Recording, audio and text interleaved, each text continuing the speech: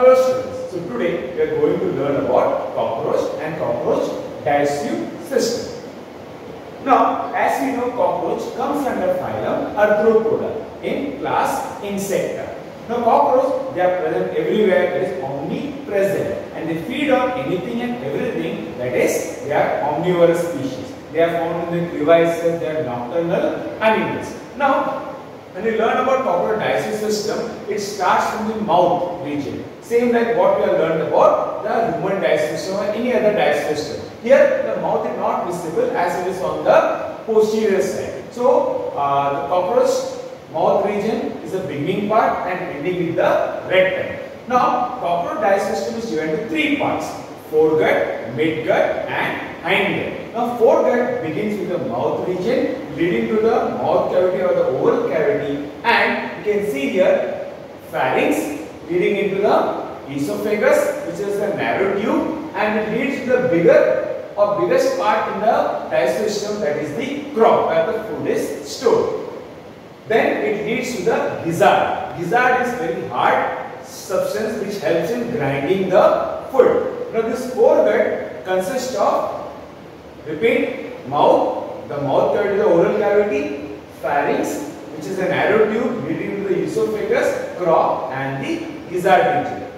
Now, along the pharynx, on the either side, you have got salivary glands, which again secrete saliva, which has salivary amylase, which helps in digestion. Again, if you see the salivary glands, they have got the duct and the reservoir where the saliva is stored. Now, the foregut continues into the midgut. Now, in the junction, there are few tubules present. These are called as hepatic cecae. There are 6 to 8 in numbers which help to secrete digestive juices which helps in digestion.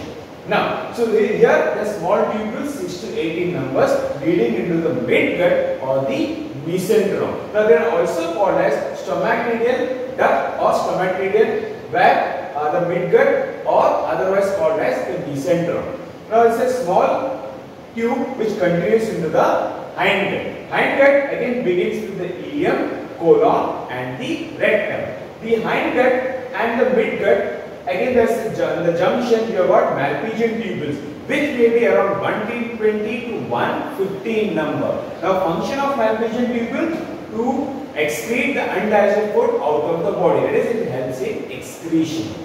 Now, coming back, so here again there are accessory glands, there is salivary glands, the hepatic cecae, the Malpighian tubules. Now, so the foregut, midgut, hindgut, three parts of this stomach region or the digestive system.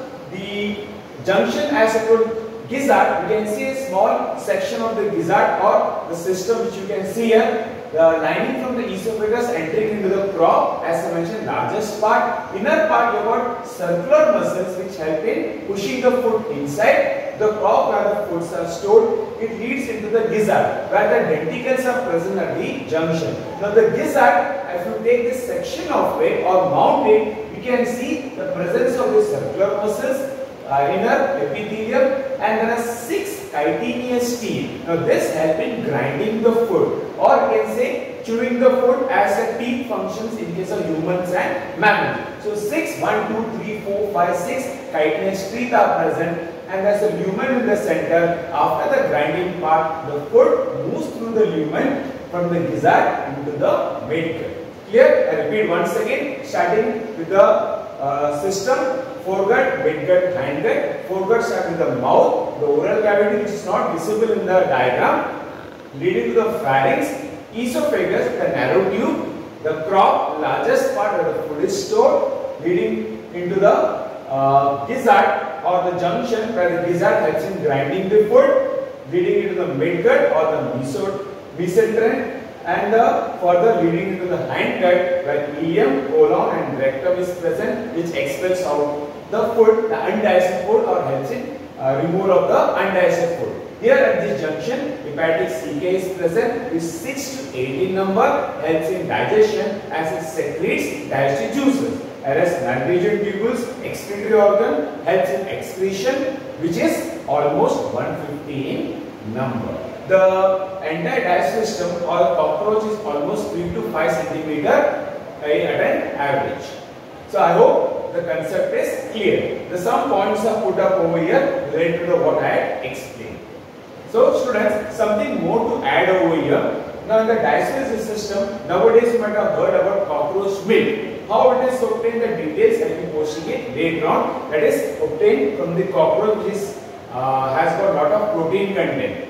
Okay, but how it is, where it is, the detailed concept I will be posting it at the end of the part. So thank you all.